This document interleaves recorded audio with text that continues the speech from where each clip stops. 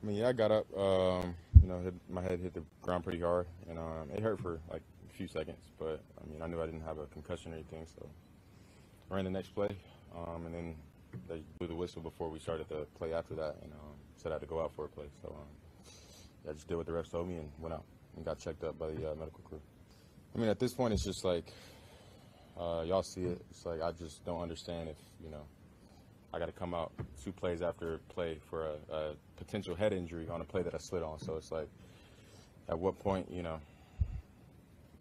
don't even know how to answer it because I don't want to get, fined in any kind of way. But, I mean, like I said, like the fact that I had to come out, 2 plays later for a potential head injury on a play that I slid on should, speak for itself.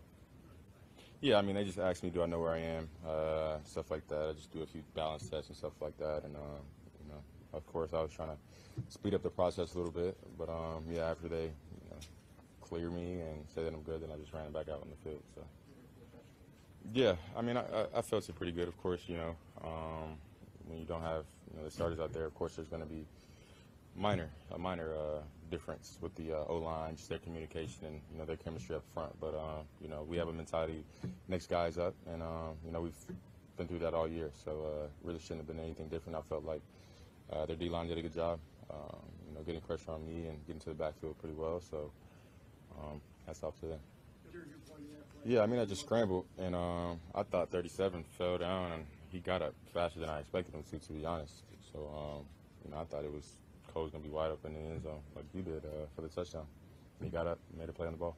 Of course, there was a lot of ups and downs, but, I grew a lot, learned a lot this year, and, I think it's going to do nothing but help me in the future. What's your question? What do you think about that? I mean, what do you do from here? Where are you going? I just go home, hang out with my family, get my body right, start training, and get ready for next season. I mean, the thing is, we had the same, topics and stuff last year, so it's not like we didn't have the #1 pick last year. So I mean, it's going to be the same thing. Like I said, I control what I can control, and I'm going to get healthy this offseason, spend time with my family, and get better. So, like I said, we went through the same thing last year. We had the #1 pick. Everybody was asking, what if, and nothing happened. So, yeah, I'm not saying that nothing might happen because, shoot, we all don't know. But I'm not going to let the potential or what if not, stress me from, enjoying life and going through my everyday life. It would mean a lot, I have a pretty good relationship with Ryan and the guys upstairs, but at the end of the day, this is a business, so they have to make the tough decisions, and my job is just to go out there and play my best. But it would mean a lot just to get that confirmation from them and just really send a message that they trust me to lead this team and be the quarterback for the Bears. So, I think I'm headed up. I felt growth this year each and every game. I've been feeling it really since I've gotten back from injury. So I think I gotten better tremendously, when I came back from injury, and I'm only getting better. So, yeah. I mean, yeah, it's 2 sides of it because you got to know what he's thinking, and of course he has to know what I'm thinking. So, I think that's the conversation you got to sit down and have. You got to sit down, watch all the games together, go over what we could have done better.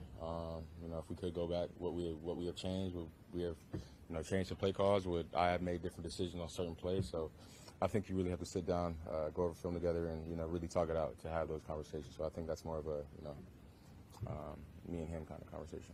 I mean, not really. I think with our relationship with Flus and Ryan, any player on this team can go upstairs and have a sit-down conversation with him. Like I said, he has a great relationship with all the players, and it's not like he's just sitting up there and not talking. He's out at practice most of the times and walkthroughs too. So there's nothing really that I just am eager to get off my chest, so to say.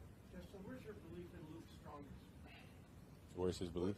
What's the best case that you can make for him and for him to be your coordinator next year? I just think his work ethic. Like I said earlier in this year, I think we improved as a team. We learned how to win, and I think the coaches also improved.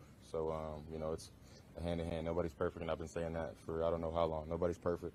We've all gotten better, and he's good at adjusting. And if I talk to him, if the players talk to him, then he's going to listen to what we have to say, and we're going to do what's best collectively for the team. So I mean, yeah, that's one thing about Luke. He's an open book. He's an open mind, and you can talk to him and sit him down and have a conversation with him.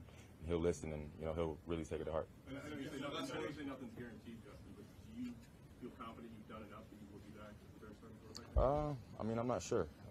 Like I said, that decision is not in my hands. All I can control is, what I did do, and I gave it my all. So whether it's here or not, I have no regrets.